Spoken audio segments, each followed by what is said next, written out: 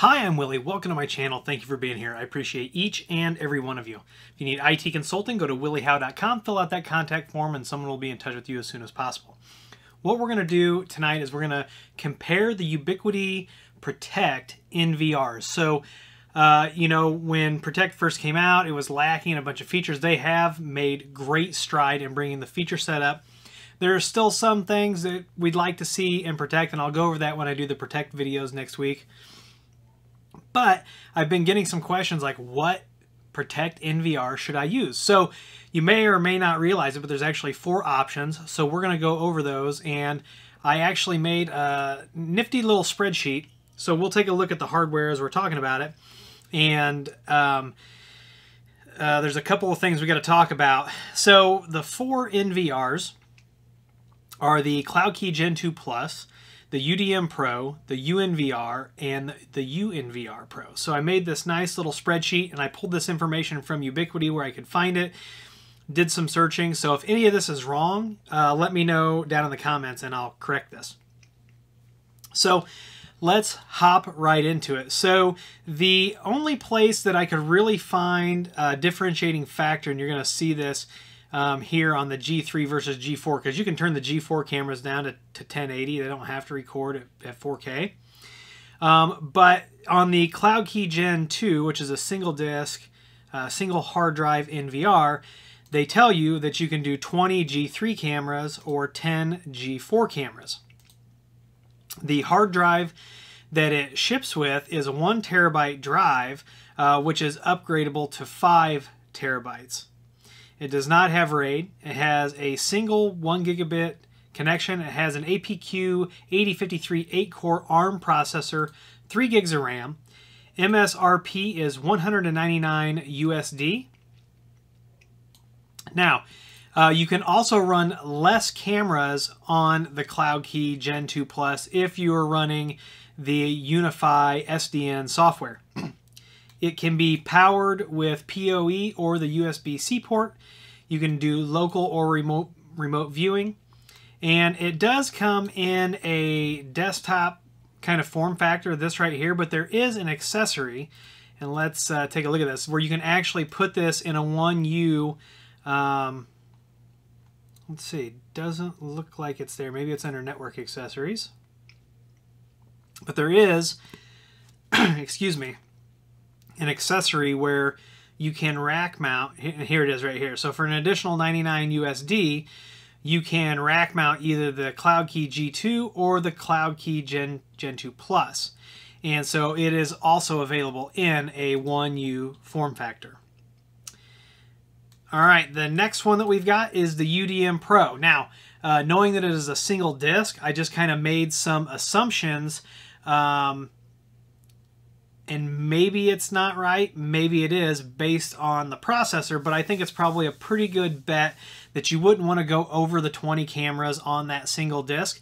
Now, if you look at the UniFi hard drive compatibility and management link, which I'll leave a link to this down below, you'll see that that's where I pulled this information. They tell you that the smallest drive that you can use for Protect is 128 gigs, and the largest is 16 gig. However, they recommend when you get into multiple drives, I think they recommend either 4 terabyte drives, maybe 8 terabyte drives. We'll look at that here in a second. So, to the UDM Pro, 20 cameras, 1 hard drive, no RAID. Now the network here, it's got 8 1 gig ports, not PoE, 1 10 gig LAN port, also not PoE, but it does have that quad ARM Cortex A57 processor at 1.7 gigahertz with 4 gigs of memory. MSRP on the unit is $379 USD with no hard drives. Now, what kind of sets this apart is it can run the SDN, Talk, Protect, Access. There's some other applications out there too that Ubiquiti's working on. We can't really talk about those. It does have a standard, uses a standard power cable, but it also has the RPS, which is the redundant power system from Ubiquiti that can plug into this. You can do local or remote viewing. It does come with rack ears, and it is a 1U form factor. So if we take a look at So they're calling the UDM Pro. It's a UniFi OS console, but this is the UDM Pro. You've seen I've got some videos on that. Like I said, it can run the network, protect, access, talk, and there's a few other things.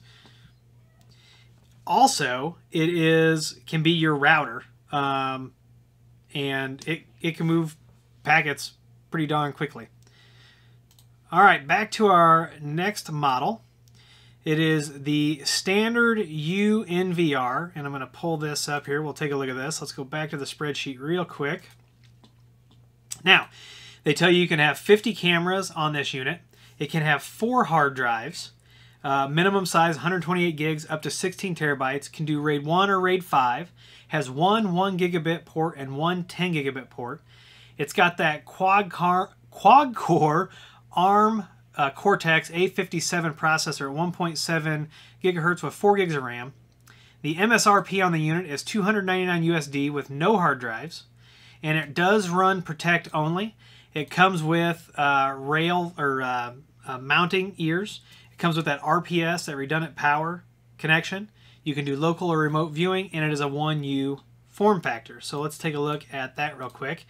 Let's get the picture up here. So I'm going to be doing some videos on this. They did send one over to me. And I've got some 4 terabyte drives for that. So you can see here's that RPS connector right here. But I mean, it is really a neat little unit. And the more they add features to the software, the more it is really growing on me. So yes, we are going to start using UniFi Protect in certain situations. So look for that. But we're also not giving up on our other manufacturers. They have different use cases. Then the last one is the UNVR Pro, which is slated for 60 cameras. You can have 7 hard drives. It's got that same 128 gig to 16 terabyte, but it can do RAID 1, 5, or 10. It's got one 1 gig port, one 10 gig port. It's got that same 1.7 gigahertz quad-core ARM A57 processor, 4 gigs of memory. MSRP is $499 USD.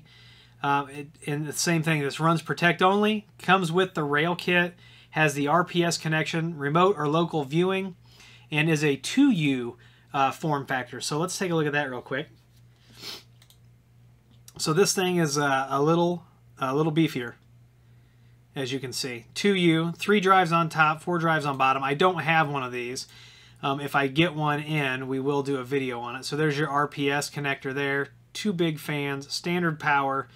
I don't know what the future holds for this. There's all kinds of asterisks all over with like future console updates and stuff like that, but I don't want to talk about that since it's not there. So we are going to do some Protect videos coming up. So while we're talking about these NVRs, you know, where would I use the Cloud Key Gen 2? If I just had a couple cameras and I wanted to be able to view them remotely and I wanted to kind of set it and forget it, and maybe it's not super important to me, I'm probably going to put either the Cloud Key Gen 2 or the UDM Pro in. Now, the UDM Pro, if I'm looking for a new router and I'm in the Ubiquiti ecosystem, then I'm probably going to go with the UDM Pro. I'm only going to probably stick a couple cameras on there depending on what I've got it doing, but Cloud Key Gen 2, UDM, just a couple cameras because there's only that single disc, right? So that video probably isn't going to be overly important to me. Now, if I'm looking at something where I'm worried about redundancy and drives and those kinds of things, that's when I'm going to look at the UNVR and the UNVR Pro. Obviously, the differentiating factor between the two is how many cameras I'm going to have. So when my video is going to be a little bit more mission critical, that's when I'm going to look at the UNVR and the UNVR Pro because of the redundancies that are built in. Let's hop over to the hard drive section real quick. So I'll leave a link to this, but Ubiquiti has a whole section of hard drives they know are not compatible, drives they do know are compatible. They tell you why the drives aren't compatible. And if you scroll through this section, it's going to show you and tell you what we need to be looking at for hard drives. See, offers at least 128 gigabytes of storage.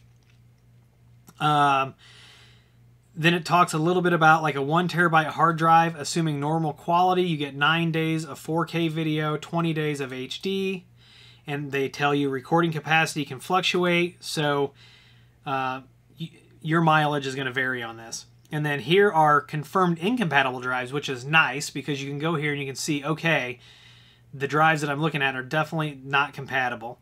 And then that's the UDM Pro and the UNVR. So that UNVR is probably going to be the same for the UNVR Pro too. They may have not just updated this yet. Here's the incompatible drives for the CloudKey Gen 2. It tells us how to format the drives. They've got everything right here in this file.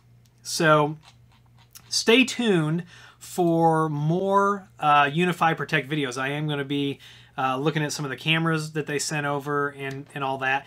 And they don't get to see the videos before they're published. I do want to thank them for sending the gear out, but they're not going to get to see it or comment on it. They know that's part of the deal.